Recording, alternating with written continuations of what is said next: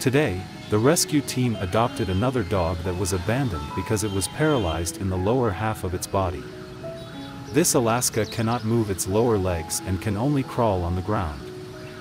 It uses its front legs to try to drag its body. I caught him this morning trying to beg for food from passers-by.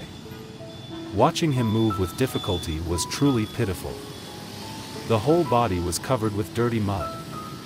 The soft fur also becomes dirty and smelly. Endure hateful looks from passers-by. But he's really friendly and approachable.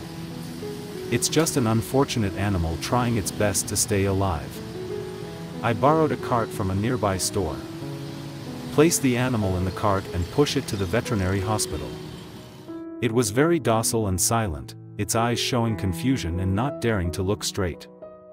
The doctor patted his head to comfort him and began performing tests.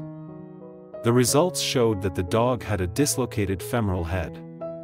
If this is treated early, recovery can be very quick. But now, the wound has been left for so long that the hind leg muscles have atrophied. And there is no chance of a cure. His body is also quite large, so it's best not to amputate.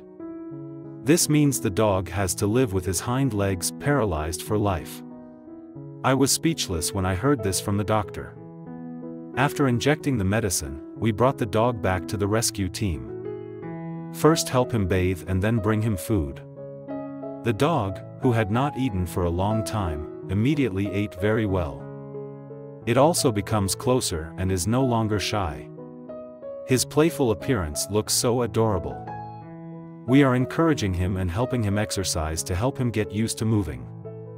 Even though it's hopeless, I still hope he can recover a little. Thank you for taking the time to watch the video. Please like and subscribe to the channel so you don't miss the next episodes.